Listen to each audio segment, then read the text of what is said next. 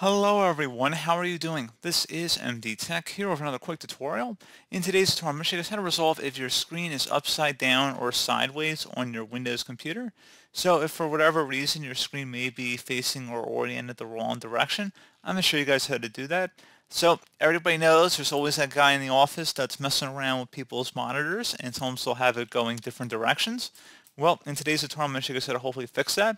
So all you have to do is tap the Control, Alt, and Up arrow keys on your keyboard at the same time. So again, the Control, Alt, and the Up key on your keyboard. It's a little upward pointing arrow.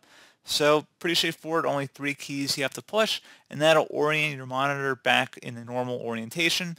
And if you're using a vertical monitor, well then you just have to use the Control Alt and then the left arrow key or right arrow key depending on how your monitor is normally oriented.